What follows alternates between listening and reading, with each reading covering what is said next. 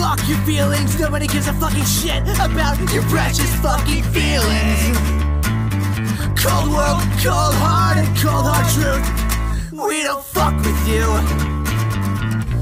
Let's be honest, nobody fucks with you. And let's be more specific about this.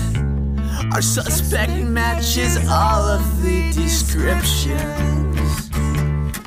That's the lethal amount of blood lost for Jesus on the cross. Before the blood clots, we will all rot in hell. Die for the sins of someone else is insignificant. Nothing worth one way or another. And either way, you got found out.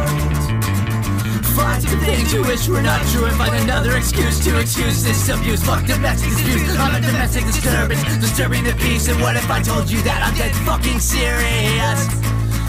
And either way, you got found out.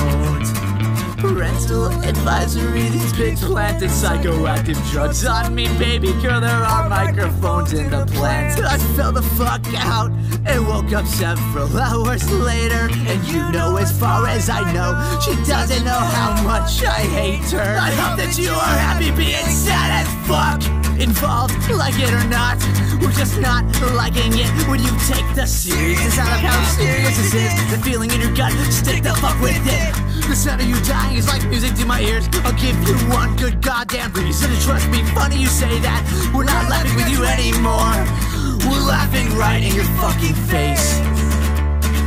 No eyewitnesses, no faces, no cases, no need for any further investigation. Just try this, literally not giving a shit. And they lost their case, entirely dismissed the same day. Pardon my broken English, excuse my bad fucking language, it's just unacceptable. Death Wish was next, bitch, and you have got me fucking stupid. I don't think you know what